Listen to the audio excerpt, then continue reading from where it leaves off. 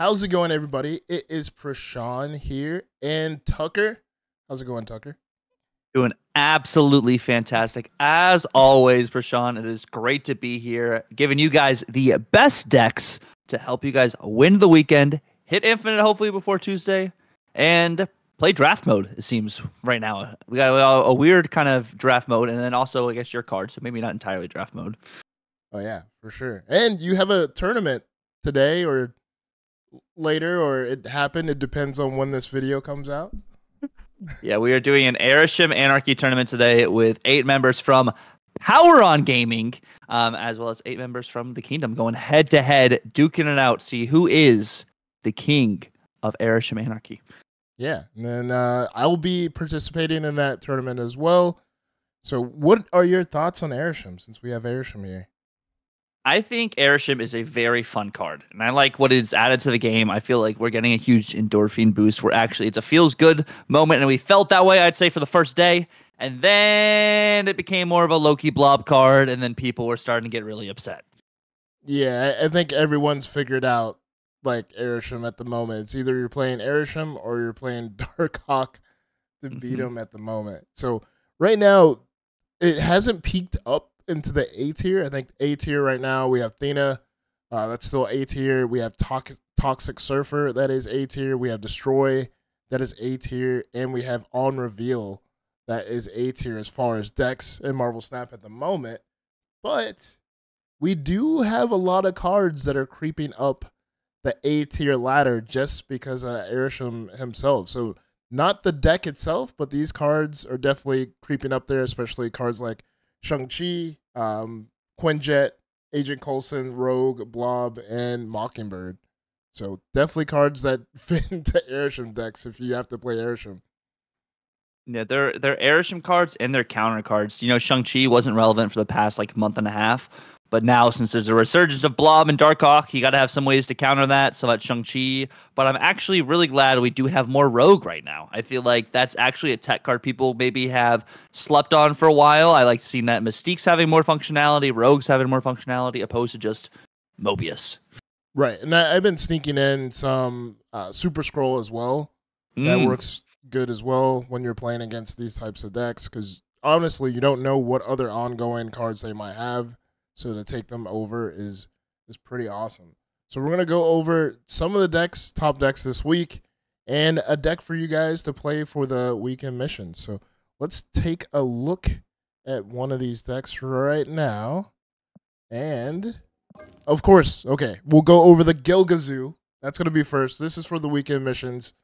Of course, Ant-Man, Snow Guard, Squirrel Girl, Dazzler, Shadow King, Rogue, Kyra, Shayna, Kassar, Blue Marble, Gilgamesh, and Mockingbird. So pretty simple deck to get you what you need, right?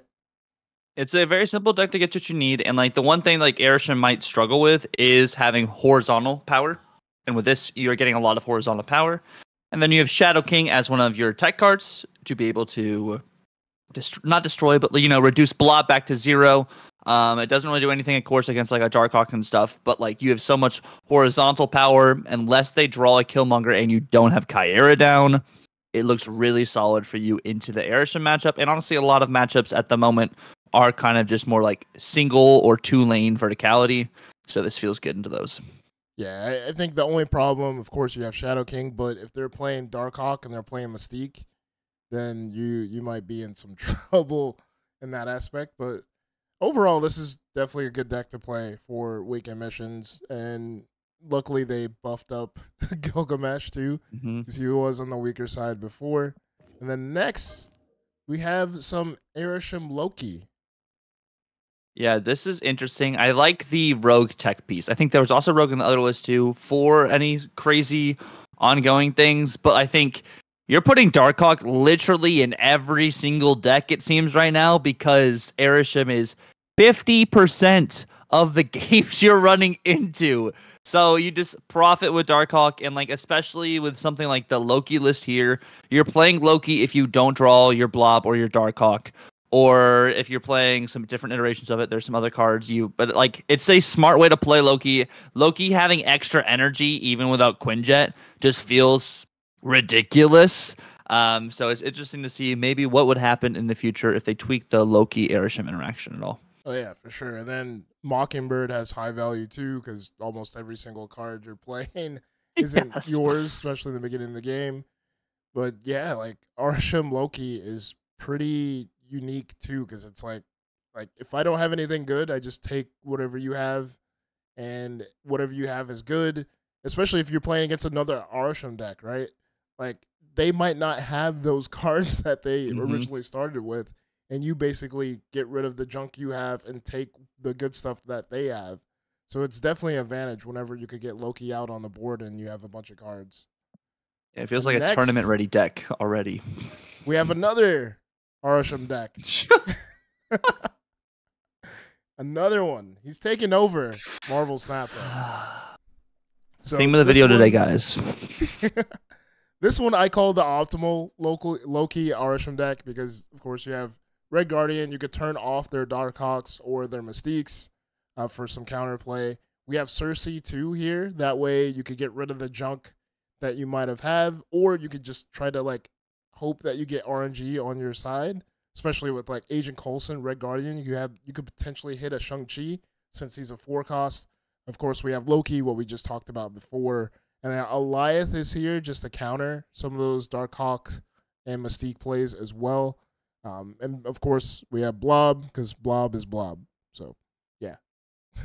Yeah, and it makes a lot of sense. It's like a good cards version of it, and I think the Nick Fury inclusion, I think in both lists, having the extra energy to be able to play a 6-drop on potentially turn 4 if you have Quinjet, or for sure on turn 5 just because you're running Airshim, is a feels good moment. Because maybe you don't have your Blob in hand there, but then you get your Blob from Nick Fury.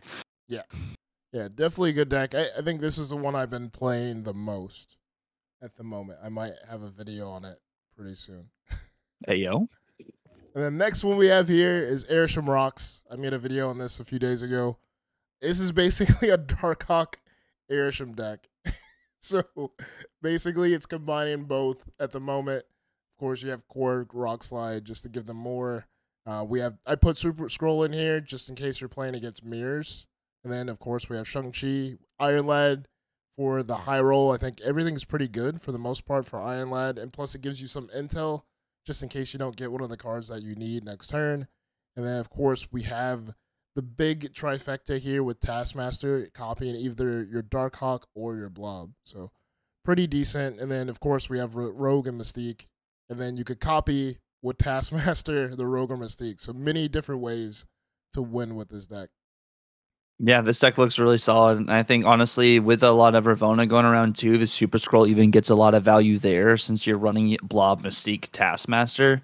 So I can totally see where this really helps into even some of these counter matchups in order to kind of go over the top of them as well. Yeah, I might be playing this in the Airshim tournament. Yeah, definitely go to. I definitely got tons of wins off this deck. So good deck. The next one, we got a little Hawk Tua for you. Some Darkhawk. So this is tons of disruption here. So you got White Widow, Black Widow, Red Guardian, Grandmaster to do it all over again, Spider-Ham for some disruption, Iceman for some disruption, and of course you have the Rock package with Darkhawk. So another solid list. You could get tons of wins off of this if you're playing against Airshim again. Even if you're playing another Darkhawk mirror, you could get some wins off of this because Red Guardian could do some damage. Shang-Chi can do some damage.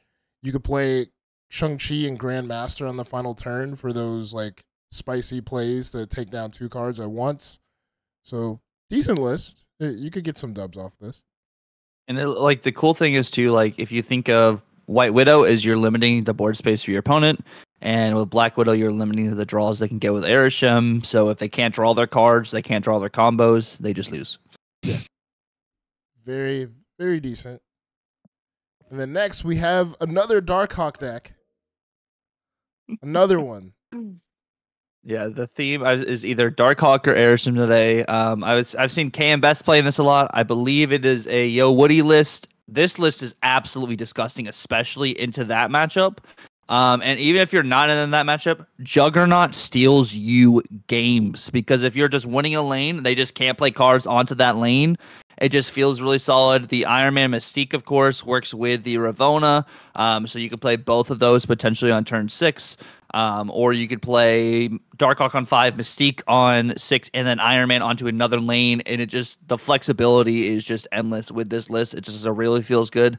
Maybe the Angela buff nerf was crazy, but it honestly doesn't feel too bad.